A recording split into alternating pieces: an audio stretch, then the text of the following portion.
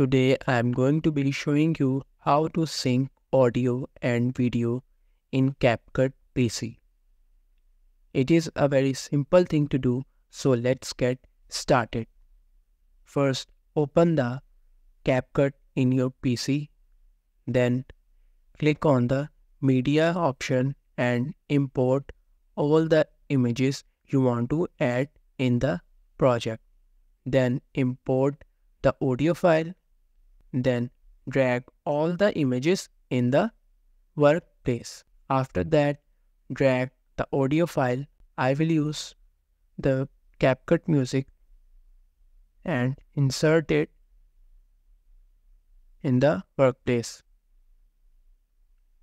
After that, you have to select the audio file and click on the auto beat option and then select the beat 1 option. Now you see the yellow dots.